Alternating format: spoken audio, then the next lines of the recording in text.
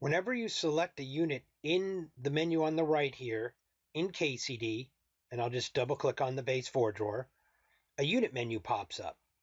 Now the unit menu has a lot of standardized things as far as where the name is, and the code is just an abbreviation that you can set if you'd like. And there's a separate file for that if you'd like also. But as far as the locate from, this is just a way of locating things on the particular wall, and you can put anything left, right, or center on any particular unit that happens to be on the screen right now. So if we wanted to change that 7 to, say, next to 3, that would be unit 3. We could put it right of that to locate it. We'd want to put something in the width. This is a standard place. We know it's 18.5 based on the measurement down below here. We could type 18 space 1/2 also.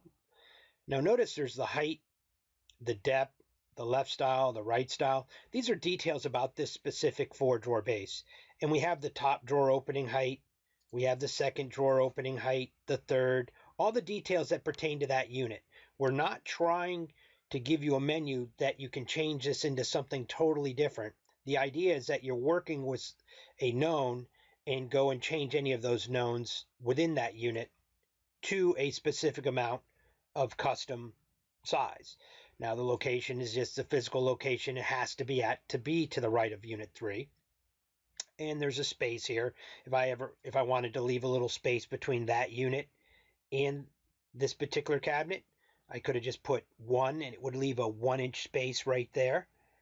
This is telling me what the opening is, and I'll just click OK on this, and notice it just fits in that space. Now, the unit menu is pretty standard. If you double click on a unit that's already on the screen, you'll notice all this other information is pretty much the same for the wall cabinet as it was for a drawer base, except notice on the drawer base, we didn't have the option to set it to single or pairs of doors because there were no doors on it.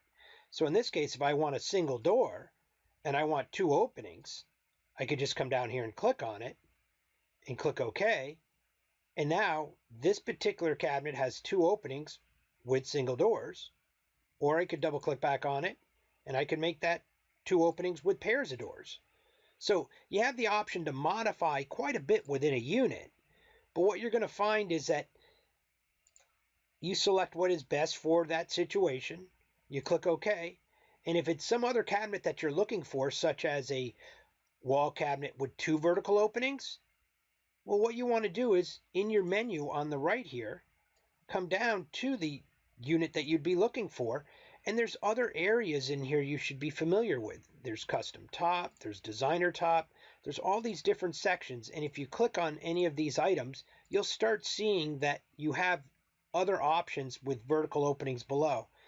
Just be aware, this unit menu is quite extensive. Use the search when you're really looking for something. And I think you'll find that the unit menu gives you that flexibility you're looking for to put the things up the way you need to quickly and easily.